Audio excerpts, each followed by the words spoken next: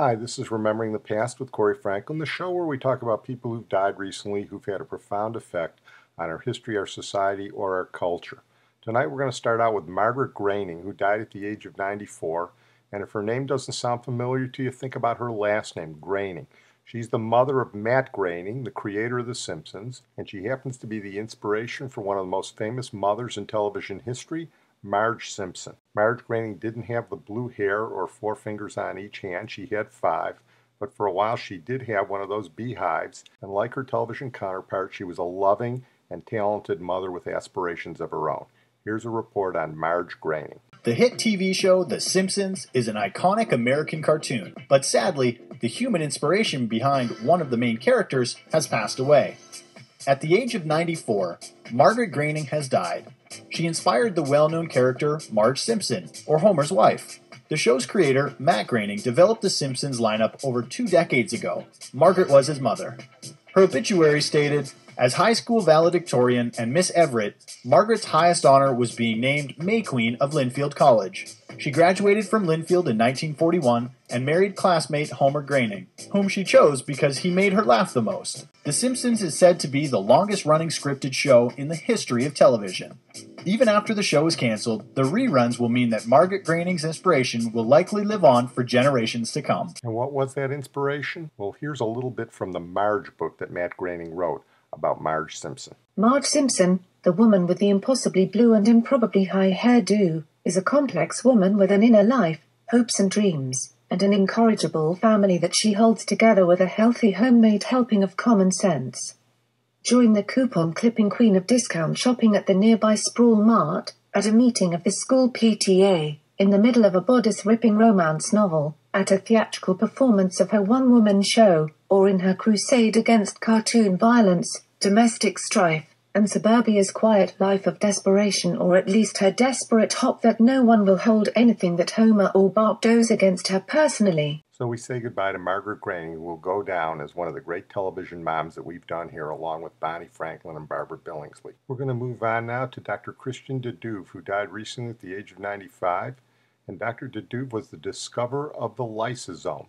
The lysosome is a cellular organelle that disposes of waste and fights foreign invaders like bacteria and viruses.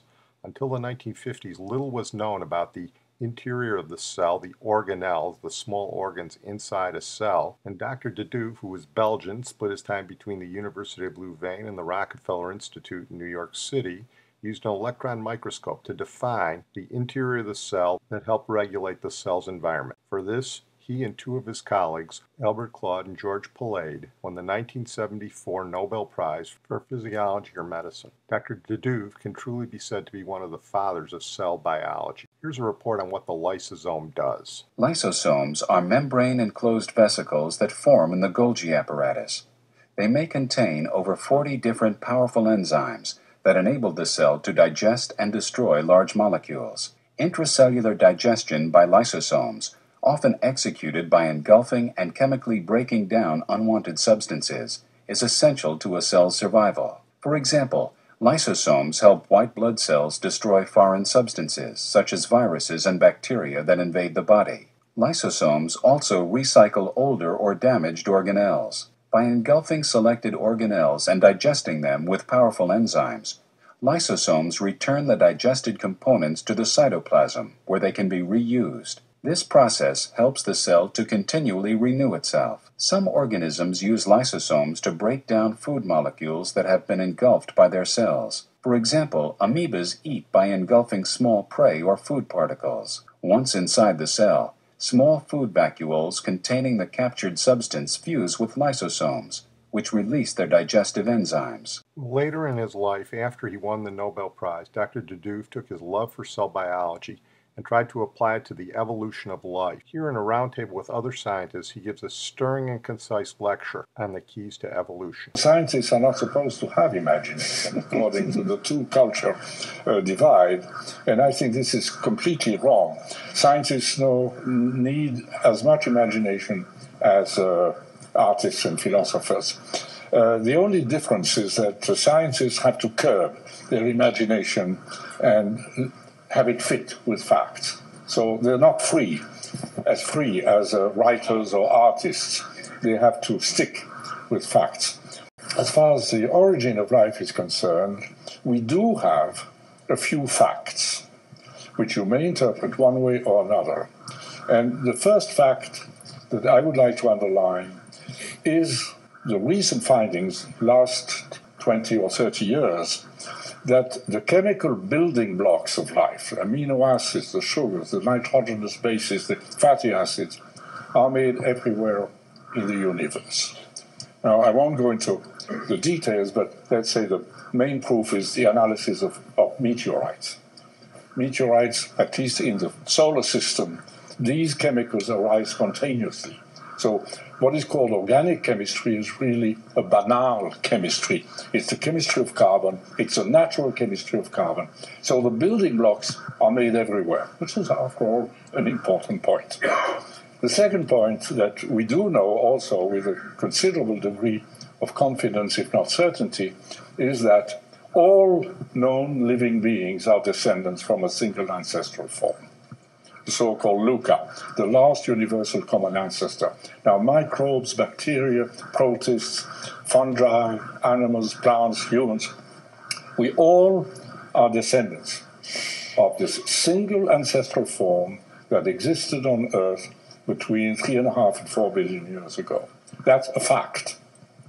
I can go into the proof, but it's a fact. The third point, which I think is extremely important, maybe not a fact, but it's an inference that we derive from all that we know about life, namely that in this long process from the building blocks of life, assuming they served as building blocks in the origin of life, up to LUCA, which is the ancestor of us all, this very long process, there is one very important landmark, a watershed, and that is the appearance by chemistry, which did all the stuff before, of molecules capable of replication. What I mean is molecules capable of inducing the synthesis of copies of themselves.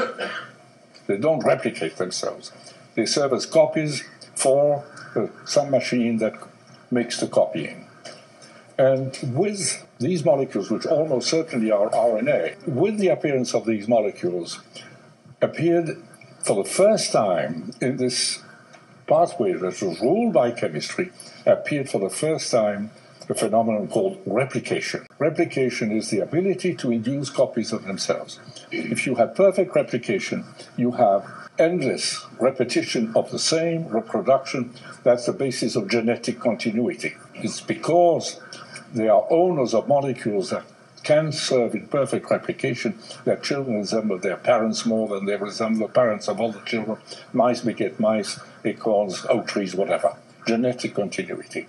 Replication never being perfect. From time to time, you have imperfect copies that start by perfect replication, lineages of variants. The variants compete, and in this competition, for resources in this competition, the most able to survive and especially reproduce under the existing conditions, which is the major point in this, you have selection. That's Darwin's major contribution. And he didn't know anything about DNA. He didn't know anything even about genes. And he came up with that. And that selection started the day the first RNA molecule appeared, together with the mechanism for replication. And it's been going on ever since for 3.5 or more billion years, chemistry plus selection. That's the history of life. As you can tell, Dr. Duve was extremely articulate, and I highly recommend the website nobelprize.org, where there's a long interview with Dr. Duve, and he talks about science, his discoveries, and creating and fostering a culture of creativity. We're going to close tonight with our feature subject, Ray Harryhausen, who died recently at the age of 92. Ray Harryhausen was a master of special effects, but not just any special effects. He was the master of something called Dynamation, which was the stop action that created those great dinosaur fights, that created those great mythological characters like you saw in Jason and the Argonauts, created those huge monsters like you saw in Mysterious Island, and created fighting skeletons. His greatest work was in Clash of the Titans in 1 million years BC. He literally made these mythological characters and these dinosaurs come to life simply by photographing them in stop action and making them anatomically correct as far as we can ascertain scientifically. He's the guy responsible for the special effects in all those 50s movies where you have giant insects and squids destroying cities like London and New York. His biggest influence was the movie King Kong, which he saw when he was a little boy. Special effects in King Kong were done by the great Willis O'Brien, and he actually got to work with Willis O'Brien after World War II in his first big movie, Mighty Joe Young. Another influence on Ray Harryhausen was one of his friends in Los Angeles when he was growing up, Ray Bradbury, the great science fiction writer whose podcast we did a few months ago. They were friends for 50 years, and he was the best man at Ray Bradbury's wedding. By the way, Ray Harryhausen was married to Diana Livingston Bruce, who was a descendant of Livingston of Stanley and Livingston fame. Here's a report on Ray Harryhausen and his great work in the movies. In the royal family of fantasy films, there is one acknowledged godfather. Oscar-winning special effects genius, Ray Harryhausen. His unique brand of stop-motion animation has influenced generations of filmmakers since the 1950s. And in 2003, Ray received a star on the Hollywood Walk of Fame, across the street from Grauman's Chinese Theater, where Ray first saw the movie that changed his life, 1933's King Kong. Wild, weird, wonderful, the stuff for which movies are made. Adventure, to make you wonder if it's true. Half the charm of King Kong when I first saw it at Grauman's Chinese at the age of 13 was that I didn't know how it was done.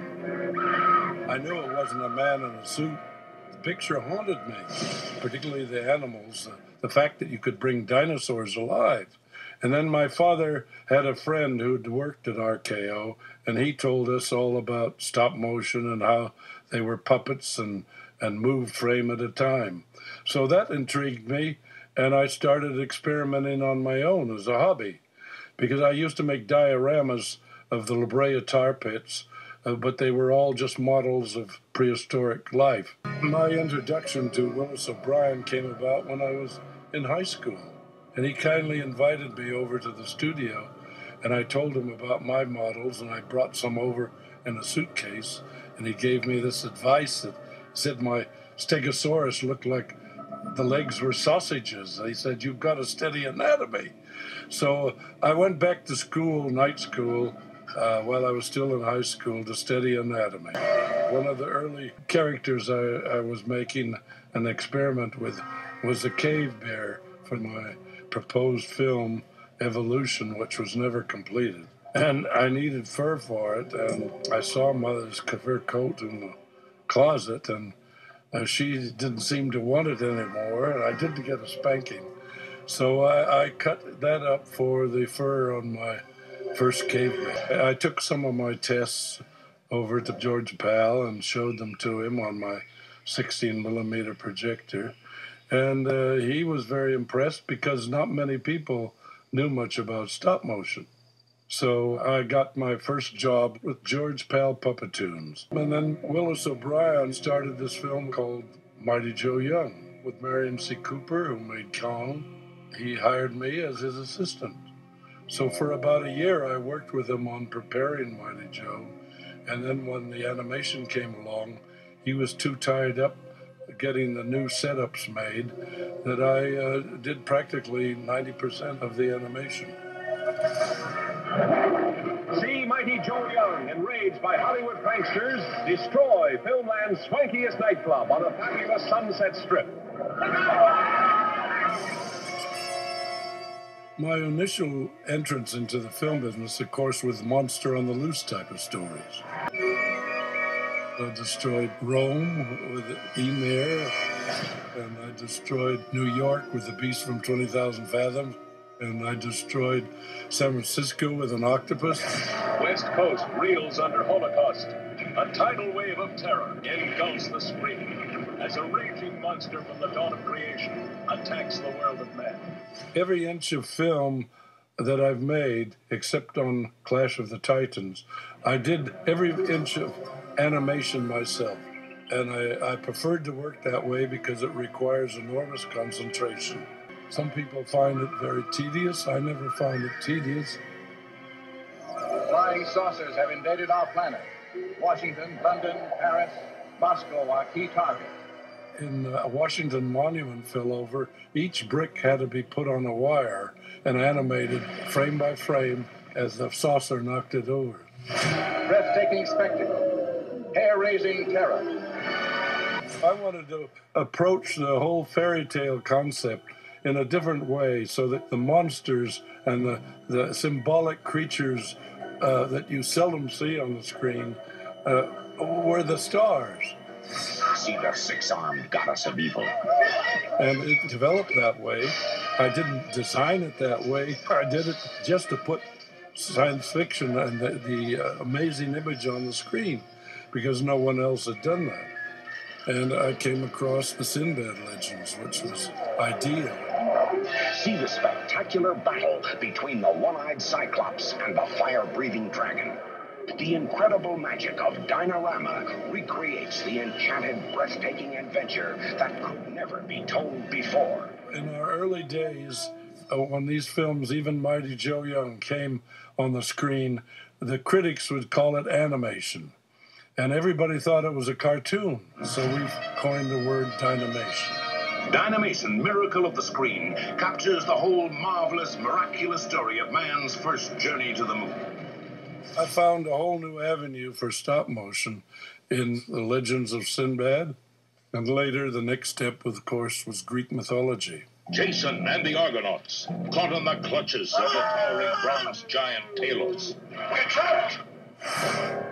Talos, the bronze man, that was a challenge. I got criticized many times by critics saying that it was jerky, but I deliberately made him mechanical looking because he was supposed to be made of bronze.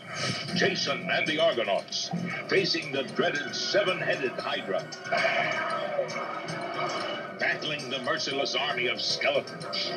I find the skeletons are some of my best friends as well. They were a challenge to do 7 skeletons fighting 3 men. And I get a lot of fan letters saying they prefer our films to the new CGI even.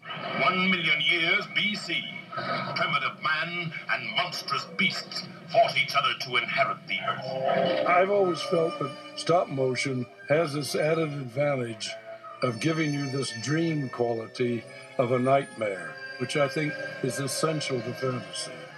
And if you make fantasy too real, I think you make it mundane. I'm grateful that our films are looked upon as more than just entertainment.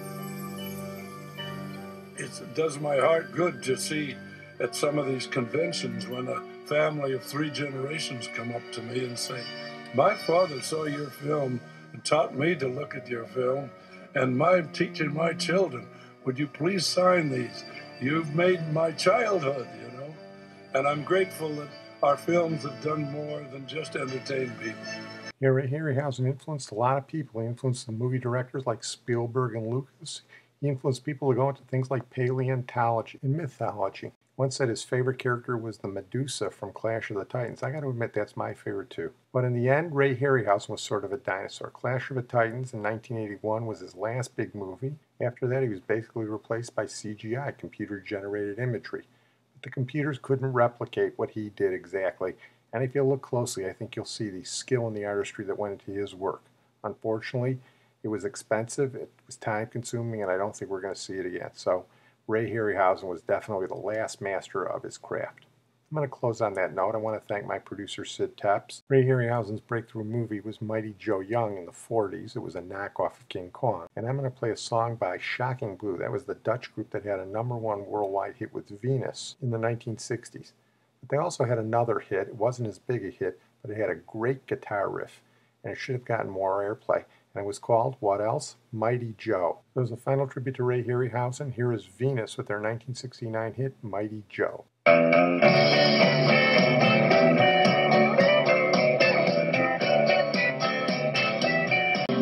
Hear about Mighty Joe.